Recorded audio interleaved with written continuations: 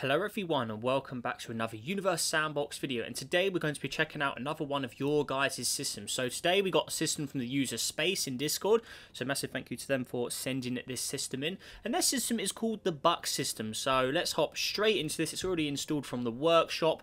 Now this system's actually in this version of the game. This is actually in the latest version, so we're in the Terraform update, update 34, because I literally just tried filming this.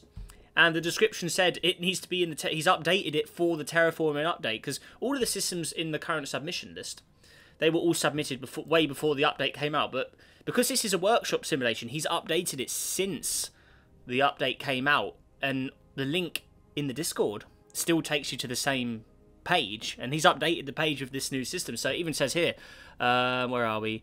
The system has recently been adapted for the new terraforming update. Because I was expecting all of the systems uploaded to be in the old update still, because I needed to finish off that list before I opened it up to the new systems. But yeah, this one's actually been updated for the new systems. This is actually the first system in this series that's actually in the new Terraform update. So this should be quite interesting to see what has been put together in this. So without further ado, I haven't even checked out any of the things yet, but one thing I did notice in my previous recording was that. Check that out. Entire galaxy chilling behind this system, so that is pretty awesome. So let's go all the way from here. So a system I've had for a while now. It's originally just the planets and major moons, but I've fleshed it out recently. I do not know if the system is stable due to limitations on my laptop. See, the fact that you made this on a laptop with that galaxy in the background, it's pretty crazy. But I believe it's mostly apart from a few of the inner moons. So some things I haven't mentioned here, like most of the moons in the system, but I wanted to keep the description short and the end sense of exploring. So many things are included. Some nations have these. Helo, this means to only say part of the word inside them. Okay, the system has been recently updated with the new Terraform update as it broke some visuals. Also, the major moons have been given a separate green colour, and particularly interesting ones that have been given their own new colour. Okay, cool. Yeah, I mean, for all the systems that are uploaded, I go back into the last version of the game, because that was the version they would have been made in. So that's to stop breaking them. But he's actually updated it for this current release, which is pretty cool. So, anyways, the star itself. The star of the system, a perfect K2V type star. It orbits a small open cluster just outside the galaxy. It has an estimated lifespan around 10 million more years. Okay, cool. Right, first of the planets, we've got Saib here. It's the closest planet, the second hottest and densest planet. It's an iron planet due to iron being a large part of its composition. Can we go to... let's go to realistic. There we go. Oh, there you go. Alright, pretty cratered, bashed up there. Alright. Okay. Fort's Mirror is a planet made by a friend. It's the hottest planet in a Venus analog. It has one moon and a faint ring system. So here it is. Okay. Oh no, so let's go to realistic. There you go. Cool. Let's turn that off. So Venus look alike. Got its little ring system. Oh, that's so annoying. Look at this. It changes as I turn that off. Not sure. I'm not used to this button yet. These new buttons. It's annoying. It keeps locking onto it as I... See, that's annoying. Don't do that. I want you on realistic, and I zoom in. It can change. There you go. Yeah, the new settings are a little weird like that. I haven't really fathomed them out yet, because I haven't actually had much time. I've only... see, it's done it again. See, I don't have much experience using this version of the game yet, because I've had to finish off lots of other ones in the old version still. So I'm only now starting to get to the latest version of the game and starting to do videos in it. So I'm exploring as you guys are learning as well, or seeing it. So yeah, I'm learning just as much as probably some of you guys are. All right. That's a cool view of the galaxy behind. I like that. Alright, cool. Next up, we've got Clarine over here. So that is this... where's that? That's a good question. Where is that? Oh, that's the moon. It's a dull red colour due to a small high velocity interstellar cloud. You may be asking how this only affected it. This is because it started out in the outer reach of the system as a binary comet. Over millions of years, it got flung closer and closer to Bucks, where a series of encounters led to it being captured. Okay. And its companion got torn in half, and that became the ring system. Alright. Next up, we got Arkham, the prison from DC. Okay. Here it is. Cool. Right, so... it's the third planet, the third hottest and second densest. It's the same size as Earth, but has a quarter more massive due to the large iron core and 2 moons. Looking good. So moons as well. Got Burek over here. Very blue in the south there. There's a little patch of water. And this one here too. Cool. Right, next up we've got Tremendous. So, where are we? Where is that? Oh, the fourth planet. Oh, it's a binary. We're looking for a binary. Where is that? Because I can't spot them. I can see the Widow. That's the fifth planet. So where are the fourth? Where is the fourth one? I can't see a binary center anywhere. Can't find them. Where are they? I have to search these guys up. So, Trem Endis. This one. How did I not spot that? Oh, it's because it had a different name. Okay, Trem and Sprach. Trem and Sprach. Are the fourth planet. So, a binary super-Earths and the primary terraform targets of the Acilians. It has a thick atmosphere and Sprach has vast oceans. Okay. So, Trem's the thick ocean. Sprach's the... Yeah, that's the ocean. The other one's the thick atmosphere. Okay, cool. So, there's those two binaries. Got satellites around them as well. Looking good. Alright, next up we've got Widow. The fifth planet has magnificent white rings. It's similar to Neptune in mass and composition. It has more moons than minor moons due to the algal being near the hill sphere and its proximity to Bucks. Okay. Cool. Got a very nice, very deep blue there as well. Alright. So Geffen, where's that? Is that one of the moons? That's not another planet, is it? Where are we? Oh, there it is. Okay. A special material called vulcanite, which is perfectly conductive. It's also one of the most volcanically active bodies in the system, but is hindered by Widow's small size and its large density. Okay. See the lights on it as well, representing the volcanoes. Next up, we got Nardos over here. It's considered an average moon in the system because there isn't anything special about it other than its colour. Okay. Then we got Corinas over here. It's a young world less than 1 billion years old. It formed when two other moons collided and is starting to develop bacterial life. Look at that. Yeah, they got the green patch. That's cool. It appears yellow due to the vast majority of its cellular life being airborne. Alrighty. Okay. Then we've got Acilia. It's one of the most interesting moons in the system. So that is over here. Looks like it has a ring or something. As an intelligent race that has achieved FTL travel. It's faster than light travel. It has global language very similar to English and is currently testing some rudimentary terraforming. They look a lot like Axel from SMG4 and you may see some of their probes around the system. The average Acilian height is 7'1" and they are drawing up plans for a Dyson swarm. Okay. Habitable moon. Looking good. Lots of satellites around that guy. Awesome. Cool. Next up we've got Algor. Does not have blood on its surface. It's over here. Oh yeah, right. It's a unique substance scientists have named Jerkatonium in honour of the element from SpongeBob, due to the fact that upon contact with any living being, it erased any form of sympathy, moralness, or kindness, and only a few have a gene that renders them immune. The liquid also harbours a weak form of hive mind centred and hosts a number of horror movie-esque beings at least 10 feet tall. Oh gosh, don't go there. That's a dangerous world near there. Okay, next up we got Nitrox. That's over here. We're going through an asteroid belt now over here. So it's a gas giant. One big moon, Urkuni. Its colour from an unknown mixture of gases. It has no rings due to the proximity. So that is... Oh, that is a big moon as well, actually, in comparison to its parent planet. Got a deep red atmosphere as well. Okay. It's a very large moon in comparison to its parent. And then the rest are all... I'm guessing these are all minor moons. Little particles and stuff. What are these colours? What's going on here? Well, that's just the surface. Okay, that makes sense. Okay. So they're all minor moons. Yeah, nothing to see there. Alright. Cool. Right, next up we got Non. Another kind of the gas giant that's over here. What's this impose thing? That hasn't been mentioned. What is that? What is this? Comet, I'm guessing. Oh, a black hole. What? What is that all about? 3645 space and a black hole. What is going on here? One massive sun. That's going to destroy this place if I press play. If I press play, that's going to muck up a lot of things. Right, anyways, back over here. There's no mention of that in the description yet. Right. It's down here. The smallest of the gas giants, being a gas dwarf, it has a moon that looks to have an eye and silicate rings from an unfortunate moon. So you can see the green objects in there. They're probably the ones of interest. Okay. Oh, damn, that's annoying. Oh, where are we?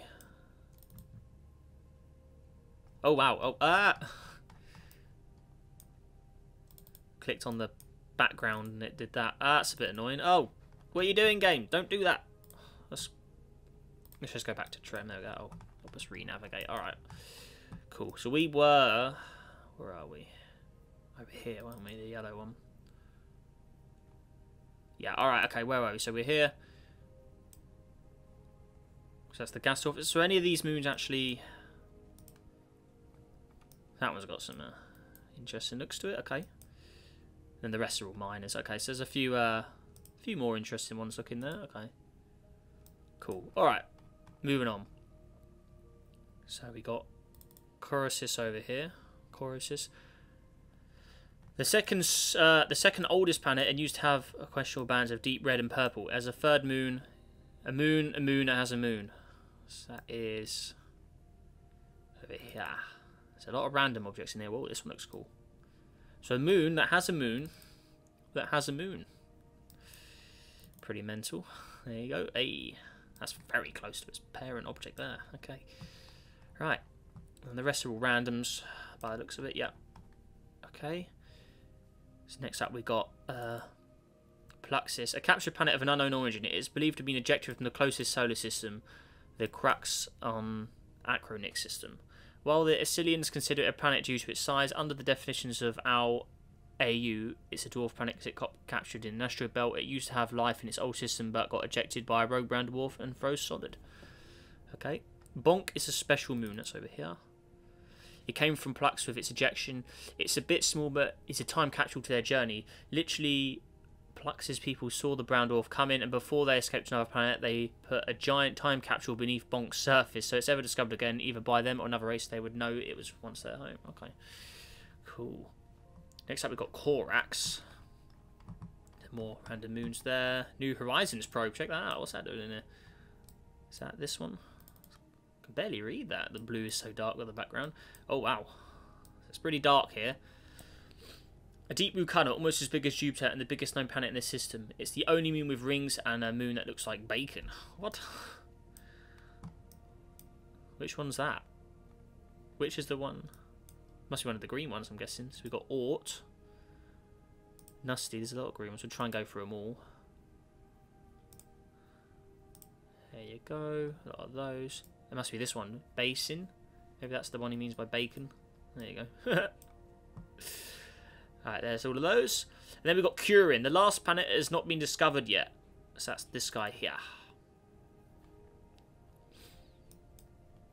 Completely dark. All alone, no moons. It has large magnificent rings. Astronomers have predicted its existence due to its influence on quarks, but since it has not been discovered yet, no moons are known. It's probably so dark, you can't see it reflecting either, so you'd have to detect it using maths. Right, dwarfs. I have no idea how to pronounce this. You can choose. Even he doesn't know how to say it. How am I going to know? I know, like, sometimes I always say, you know, I do apologise if I can't say it, but even the creator doesn't know how to say this one. So we have this one here. ZN? I don't know. There you go. So that one. Where is that? I have no idea where it's located. It's not further out. Is it back in here? Where is it? There it is. It's all the way in here. Ah, okay. So we have to go back inwards again. So this one here. That galaxy view is awesome. So we've got Shoemaker moon there. It's the smallest dwarf, and not much was known until the Killian probe New Horizons flew past for a minor course gravity assist. It was discovered that it has 2 moons. The discovery is so recent that they have not given the proper names yet, and are using random names from a name generator. Okay. Next up is Pluxus. Where's that? Where are we? I may have to search these if I can't find them. Where is it? Oh, that's all over here. Okay. There it is. As stated previously, it's a dwarf planet under our IAU. Even though it's nearly as big as Earth and half its mass is, its capture, it's so recent it has time to clear its orbit. Okay, so that's why it's still a dwarf planet. It hasn't cleared its orbit yet. Okay. Next up, we got Lyoka. It's the only known dwarf planet as the light out beyond Curin. It's so dim and nothing has been discovered beyond the second Kuiper belt. Okay. So, where is that? That's a good question. Where is it? I can't see it. It's further out than Curin. Search it. LIO. Oh, it's there. I thought it said it was further out than what? And beyond Curin is so... Oh, okay. So this is where the light from the star roughly ends then. Gotcha. Okay, cool. And then we have over here, so Comet Space. What's that barycenter there? Comet Space is a self-insert comet, as all the comets are. Comet Space is named after the username of someone important in my life. Okay. Other comets include Comet Zolnax and Oceana of a Discord server. Okay, I'm in. Comet Chile, a comet OC from N. The comet is particularly interesting because it seems to have reality-bending properties. When scientists sent... Okay. When scientists sent Space Examiner, they thought it'd be a normal comet until they found a black hole more massive than Buck-Salton. That's it. That's the black hole we saw.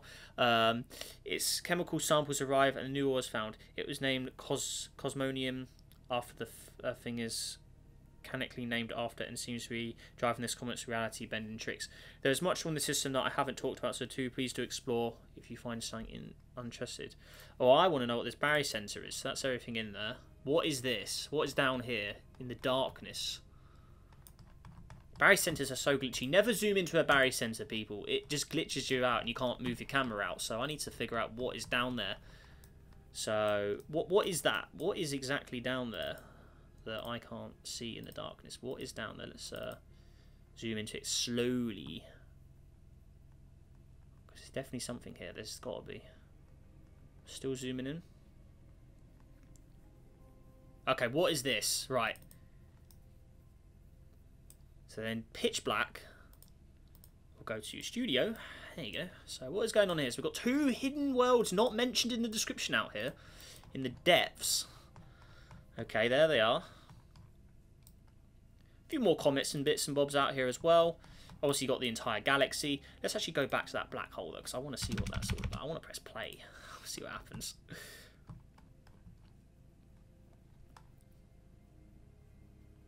Got spacecrafts, very nice. All this, yeah. Oh man, input. There we go. That's the black hole we're looking. Yeah. So behind that asteroid. So what if I press play? It's coming at a few. Yeah, we're gonna slow this down a bit. Woohoo. Pressed it. I pressed it. What's gonna happen here then?